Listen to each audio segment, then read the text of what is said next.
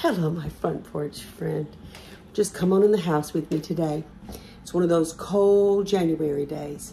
Too cold to be outside on the buggy where I wish we were. In fact, I got me some hot tea. Got the water all boiled up and ready. Why don't you go fix you a cup while I'm fixing mine? Look here. Does anybody watching right now remember these? Are you old enough to remember? I don't even know what you call it. My grandson calls it my chicken. But, and I don't have one thing spiritual to say about it, except that he constantly drinks from the well of living water all the time. But when I was a little girl in the 60s, one of my great aunts had one of those. And so I guess this is what happens when you get old. You just want to get all those things that remind you of your childhood. So I don't know if anybody else remembers the chicken, but I enjoy mine. Thank you very much. So I've got us some hot tea. Got me a fire in the fireplace. Got my sweatshirt on. Got my front porch friend sweatshirt on. Do you like yours? These are the most cozy and warm. It's just perfect for days like this. If you don't have yours yet, you need to get one. I have a word I want to share with you. You know, here we are in January, the beginning of a new year. I like to just see it as sort of a fresh slate, a new and a fresh opportunity that God is giving us. And here's what I feel to share with you today. It's going to affect us corporately as a group, but it's also going to speak to your life individually, and it's very important. So just stay with me for a few moments, all right? Do you remember last year when you and I talked about the word that God gave me? It was really in the spring of last year, I think. And it was a word that deeply impacted my life. And we talked about it. It was this: what I've told you to do, do it now. Time is of the essence. Remember that? I believe and feel from the Holy Spirit that for me and really for you and I, because we are connected in this group, that needs to be the theme of this year for 2022. What He has told us to do, we are going to do it, and we're going to do it now, realizing that time is of the essence. Now, first of all, before I talk to you about how this really speaks to you individually, I want to talk to you about how this speaks to us corporately. I just want us to agree together a fresh commitment of who we are as front porch friends. A commitment that just says, you know what, more than ever, I am committed to my place of intercession, because that's what front porch friends are. People ask me sometimes, you know, what is the front porch? What's the front porch friends? Why do you talk about that all the time? Gladly tell you gladly. The front porch is the place of intercession. Oh, I love that. In fact, I'm just going to go out on the front porch while I'm talking about it. The front porch is the place. It's what I would just call the bridge between what is the harsh, cold world out there, spiritually speaking, where, as you know, many of our loved ones are there. Many of us, we have prodigal children there. We have prodigal loved ones there. It's a messed up world. And there it is. It's all out there. But then right here, this represents the Father's house. And inside the Father's house is warmth and love and safety and truth and life. And you and I, we live in the Father's house. You and I have been called out from that darkness, thank God. And we've been brought into the light, the truth of our Father's house. And His love through Jesus made a way for us to do that. Now, you and I, we are sustained from His table in this house. You and I, we go in this house every day. Every day, it's where we live. This is where we are. We draw our life from inside the Father's house. We eat at His table. We sit at His feet. Why? So we can hear His heart. And when we sit at His feet and hear His heart, we know what we're supposed to do. We're supposed to walk right here on this porch. I love the porch because it's not disconnected from the Father's house. No, it's still connected. It's part of his house. And from this porch, you and I stand and we decree to the world the word and the will of our Father. We take what he has told us to say and we bring it to this porch and we declare it to our, and I love it's in 2 Corinthians, I believe it's the 5th chapter, the 20th verse, right in there. Oh, it says we are God's ambassadors. God is making his appeal through us. Then it says we speak for Christ when we plead, come back to God. So God uses us as sons and daughters to take what he's told us to say through his word. We come to the front porch of intercession. We decree to our loved ones in the world out there, because there's no distance in the spirit realm. And we say, we call them, come back to God. Come back to God. We decree the word of God. And it's not just you and me doing it, honey. It's God, the Holy Ghost, the intercessor himself, is making his appeal through us, decreeing the word and the will of God to the lost that need to hear it. That's why the enemy wants you out. That's why the enemy is afraid of you. That's why the enemy wants to discourage you. That's why he wants to drain and stop you, because you are more effective than you know. And your prayers are making more of a difference than you know. He don't want you on this front porch, but he's already lost that battle. Come on. You and I, we stay on this front porch together. This is our job. He says, what I've told you to do, do it now. He's told me to have a front porch and stay on my post. Come on, honey. I want you and me in 2022 to agree right here, standing on the front porch, that we're going to make a fresh commitment to the front porch of intercession. We're going to renew our vows to our Father to say, God, use us. Use us now to decree your word and your will to our world. Come on, it's on this front porch right here that we decree his will, but also we strengthen each other here. I'm glad I'm not on this porch by myself. I'm glad I have you. And that's why you and I meet here every week. You and I meet on this porch, don't we? You know what? I love this. One of the greatest, sweetest gifts God's ever given me is to just be able to come and encourage you in your faith on this porch. But also, y'all have each other too. There's a bunch of us on this porch, and it's growing all the time, and we want it to grow. We need intercessors. And from this porch, that's why I love to read your comments, because when y'all are commenting to each other, I love it when y'all are encouraging one another in the Lord. Sometimes I'll read some of you that are going through unthinkable places, and I'll look and you've just been bombarded by sisters and brothers that's telling you to hold on, or giving you scriptures, or say, some of you are saying, praying now. See, that's the way the Lord wants this to work. We need each other. We need to encourage each other. We need to pray for each other. So on this porch, today, the beginning of a new year, you and I are making a fresh commitment to be faithful to the porch of intercession. And you know what we do? This is my favorite part too. Another one of my favorite parts is that we stand on this porch, we decree his word and his will to the world that needs to hear it. And then what do? The next part, we watch the road. Come on. Come on, that's what we do. We've got our eyes on the road. We're looking to see our answers. Come on, what's that? That's called faith. Whew, that sun's bright today. That's called faith. So we stand on the front porch. We come from inside the Father's house. We stand on the front porch. We decree his word. And then once we decree his word, he says his word never returns void. It accomplishes what it's been sent to accomplish. So what does that mean? I've got faith to know I'm not speaking his word in vain. No, no, no. I'm speaking it and it's going to what it's supposed to go to, and it's working. So what do? I keep my eyes on the road. Why? Because I know my prodigal son's coming home.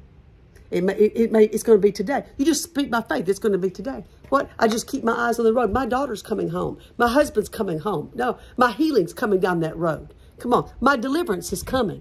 My health is coming. I've got my eyes on the road. I'm praying. I decree his will. I decree his word. Then I watch for it.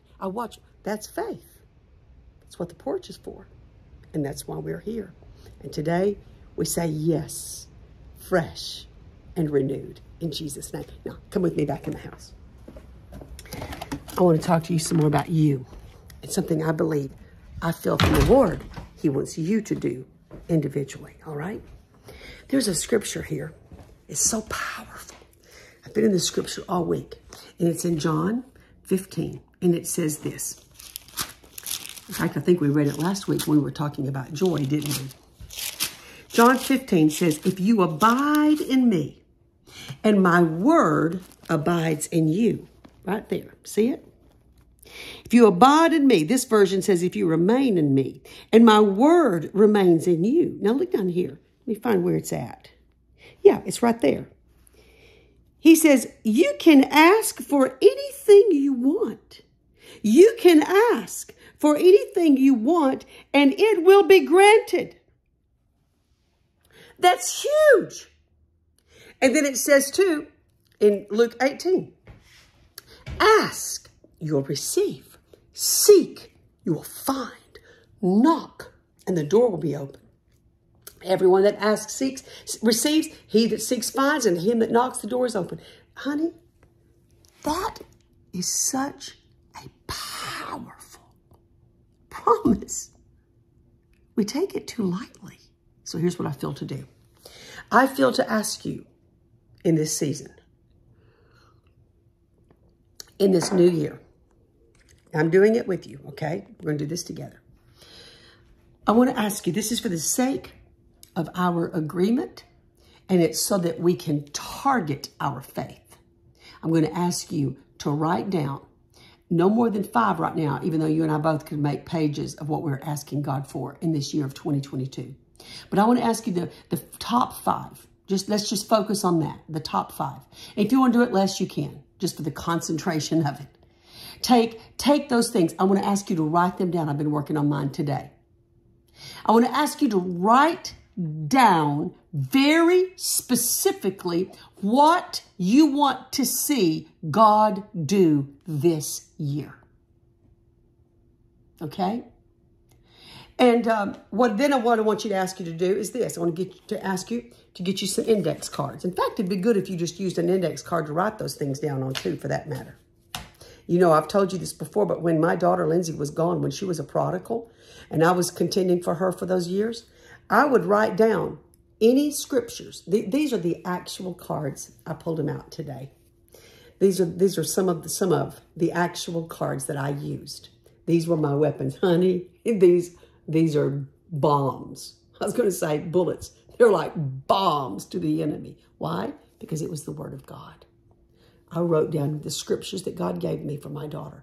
When I was praying for her and I would go read my Bible and a verse would pop off the page or somebody would give it to me prophetically, I would go write it down on an index card. And my index cards grew thicker and thicker. I've got more than this, but they would grow thick. And I would keep my index cards. Let me turn this around for you. I would keep my index cards like this, see, in my Bible. And all the time, I kept them right there. And whenever I would hear bad news about her and I couldn't sleep at night because I was so worried about her, what I would do is at night, I would just sleep like this. I would take my cards and I would sleep clinging to my promises. That way, when I didn't know where she was, I was holding on to the promises God had given me. Come on. Then I could sleep and I had peace because I knew I was holding on to a word.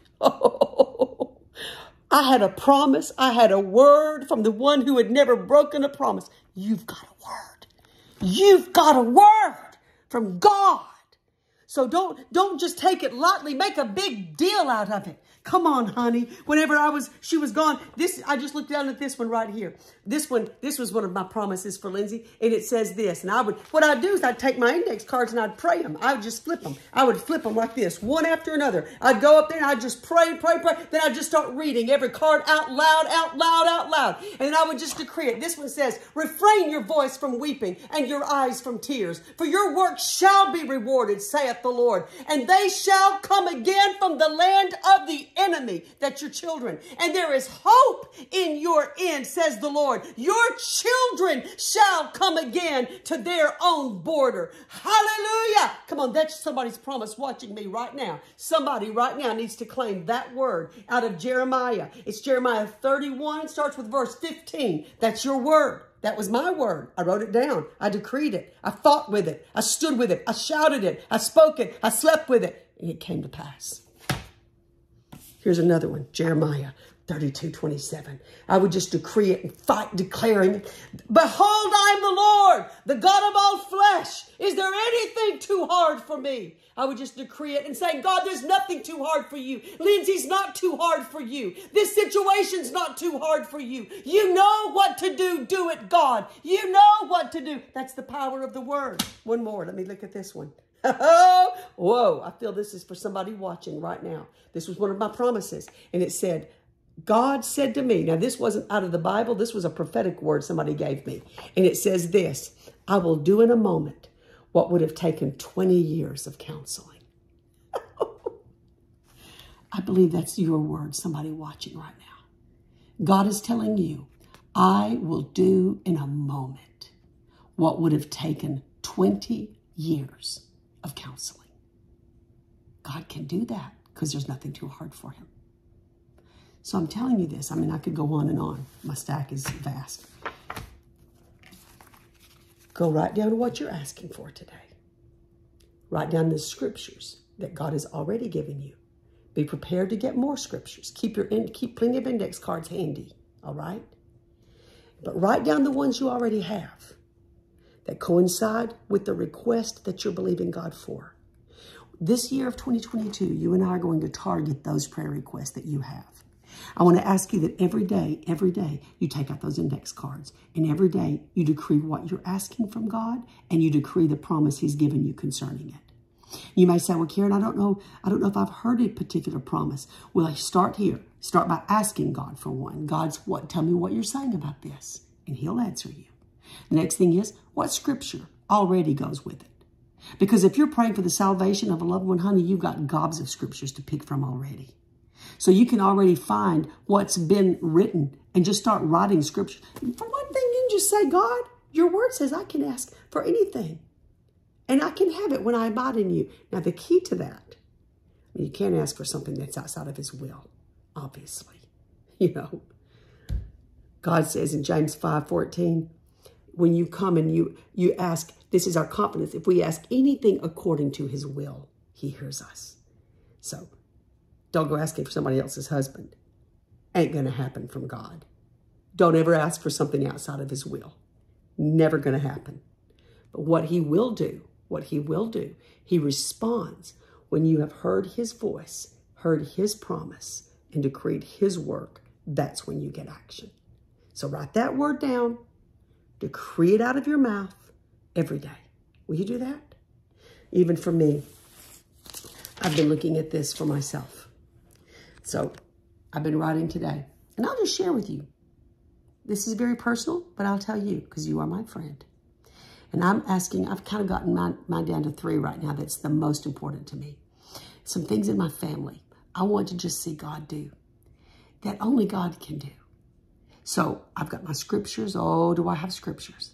So I'm decreeing those things over my children, over my family, and I'm going to target that. I want to see God do this in 2022. Some of it just looks impossible. But see, then I've got a promise. But with God, all things are possible. So next to my request, I'm laying out my promises. With God, all things are possible. Get detailed. Don't just stay real general. God bless my family. No, get very specific. Call their name, call the situation, ask specifically, is it you and your daughter-in-law? Do you need your daughter-in-law's relationship healed? I just heard that for somebody watching. Put her name down and target that in prayer. Say, God, this year, I'm going to have a wonderful relationship with my daughter-in-law, that we will be knitted in the spirit and heart like Ruth and Naomi were. And go get that verse out of the book of Ruth. Whither thou goest, I will go. Whither thou lodgest, I will lodge. Go get those kind of promises and begin to decree that over them. All right? Next thing I'm believing for, first for me, is just family. I want to see my family unified. And I want to see your family unified. I want to see your family strong and operating in such power of prayer and focus and no divisions among you. I'm believing with you for your family. And I want you to believe with me for mine, okay? And my family's great. I mean, I'm blessed and I'm thankful. I just want to see it increased. I just want to see it increase. Now, second thing I'm believing for, I want to organize. I'm tired of any area of chaos. in my house. Come on. Messes, storage rooms, boxes of junk, drawers that need to be cleaned out, places. Come on. At this point, here's what I feel. What I've told you to do, do it now. Time is of the essence. I don't have time to be distracted by chaos. And you know what? I'm in a place of just simplifying and getting rid of junk. Come on. Let's just get ready to leave this world. Let's just get ready. Let's just say, God, I just want to simplify. So I'm decreeing, God, help me in 2022 to be organized and get rid of any area of chaos in my life. And I'm decreeing, I love Psalms 39, verse 4 through 7. Go read that. I don't have time right now, but in the New Living Translation, Psalms 39, verse 4 through 7. It's saying, God, help me remember how brief my time on earth is and help us to make the best use of our time and not waste it in chaos and frivolity and things that don't matter. All right. I love 1 Corinthians 14 and verse 33. And it says this, God is not the author of confusion. So when there's chaos, God's not there. He's not in confusion and chaos. So I want order in every area of my life. So I'm calling for that. 2022, I'm calling for order in Jesus' name. So I'm going to write that down. I'm going to write down all the corresponding verses to decree that with them. Last thing for me, I'm believing for health and strong health. Now, I thank God for the health that I have. I'm believing God for the full restoration, everything with even just silence, different thing. I am believing God for the fullness of strength in my body. Come on, I love this. This is for you and me both. 1 Corinthians 6 and verse 19 says, our bodies are the temple of the Holy Ghost. Now, you and we've got a job to do. And I'm believing with you, sweet friend, for healing in your body. Your body is the temple of the Holy Ghost, and God needs you here to pray on that front porch right there. He needs you out there praying. So I'm believing with you that your physical body is renewed. And the Bible says, and remember in Isaiah, he says that if we wait upon the Lord, he will renew our strength. We will mount up on wings as eagles and run and not be weary, walk and not faint. Cindy Hill, my sweet friend, you hear that? That's our verse, isn't it? Because we're going to wait on the Lord. He's going to renew our strength. Would you agree with me that our strength is renewed, even just like our youth, that we can pray strong, we're going to stand strong, and we're going to believe strong? All right, my friend. I think I just looked at my time is up, isn't it? I want you to stand with me in firm agreement for focus. Here's what we're going to do. Listen good. 3 words I have to tell you. Jesus, God, I believe God told us, what I've told you to do, do it now. Time is of the essence. What does that mean? We're going to identify what he's told us to do. And what that looks like is this. We're going to clarify what he told us. We're going to prioritize those things, and we're going to activate. Clarify, prioritize, and activate. Clarify, prioritize, and activate. That's going to be what we're going to do this year. We're going to take what God told us to do. Lord, I need clarity to do only what you've told me to do. Nothing more, nothing less. Give me clarity on doing only what you've told me to do. Targeting my prayers, targeting my requests for what matters eternally. Give me clarity, God. Then help me to make that the priority of my life. And I'm ready to move and activate. I'm going to do my part, and God's going to do his. His part, he does the stuff that's impossible. I'm going to do things like intentional effort with my family. I got to get in here and clean out a bunch of mess. And the third thing, I got to be a good steward of my body and start exercising. Jesus, help us. So what we're going to do is we're going to do that in obedience to the Lord. We're going to do our part, and he's going to do his part. Amen. What does that mean?